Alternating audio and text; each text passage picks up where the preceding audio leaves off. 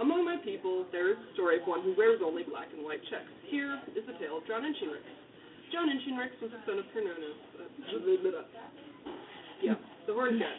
His father had smiled upon him. He was possessed of a strong sword arm, a comely face, a thick body, and a tongue of silver. Although Gauls are known for wearing bright colors, John Inchingham wore clothes that were as much more colorful than his tribesmen's as his voice was melodic. His trousers were red as blood, green as spring leaves, and yellow as the sun. His tunic was the orange of fire, woad blue, and the purple of sunset. His cloak was all these colors and more. His clothes glowed, but his bright colors shone, even at darkest night. One night, John Inchingham was sitting by the fire, finishing the wine, long after the others deceased had succumbed to wine or sleep, when a giant bull appeared in the fire.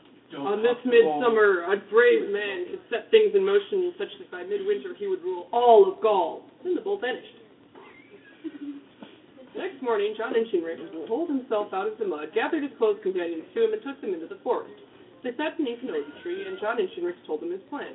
On the day before midsummer, one night, the power was least, he would take them between the worlds to steal knight's horses. These steeds run faster than the wind. The noise of their galloping deafens the rider's enemies, and they bring riders left to those who ride them. They would be gone from between the worlds by sunset before night awoke to stop this theft. Then they would ride knight's horses all over Gaul, with John Inchingham leading them, glory and powers. 9 companions he took into the forest, and 3 threes of men swore to follow him between the worlds, swearing solemn vow. That's important. At dawn the day before Midsummer Eve, John Inchingham and his 9 companions again gathered beneath the towering oak tree. As the sun's light first touched the sky, John Inchingham led the band beneath the tree between the worlds into the realm of night.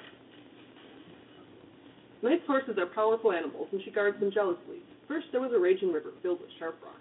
Though they were brave warriors, the 9 were afraid. But John Inchingham spread his cloak, and it caught tightly on the rocks. The men held the cloak while they swam the river, and none were lost. Next, they encountered a dark forest filled with ghosts. Their swords did not harm the ghosts, while the ghosts tricked them. Soon all were separated and lost.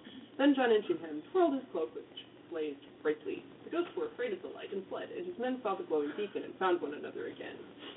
They finally came to a high wall. They could see knight's horses beyond, but the wall was too high to climb. But John Inchingham picked the smallest of his companions and threw him to the top of the wall. This man then tied John Inchingham' cloak to the top of the wall, and they all climbed over. Suddenly, a pack of large hounds fell upon the men's heels.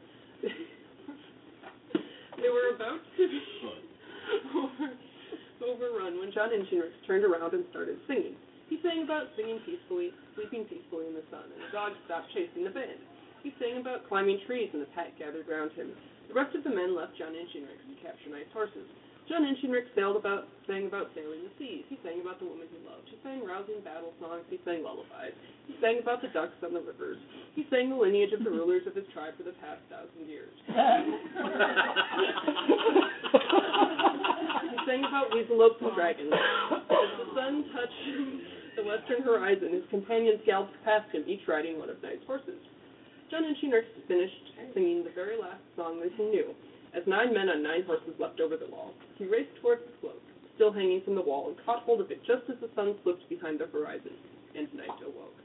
"My herd is gone! Who has dared to steal my horses?"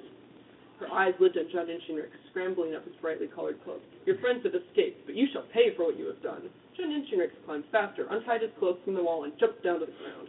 Night flowed effortlessly behind him. He followed the hoof prints through the forest, ignoring the ghosts, feeling Night's cold breath on his neck. He was running so fast that he left the river in one jump, while Night surged under his feet. He saw 3 threes of men riding Night's horses, waiting for him on the other side of the oak tree.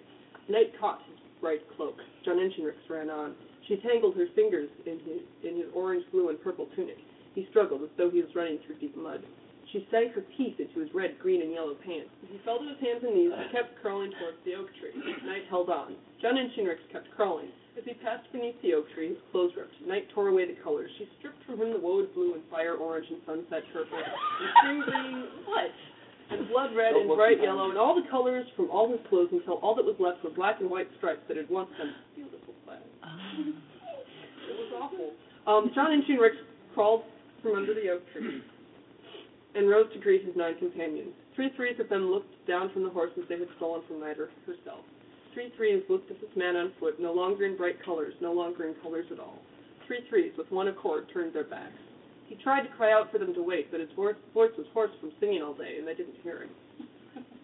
The 9 men who had broken oath returned separately to their tribes. Although having nice horses brought them some glory, it was short-lived. They ended their days as outcasts, unknown. John Inchingham donned a hat of horns to remind himself of his father.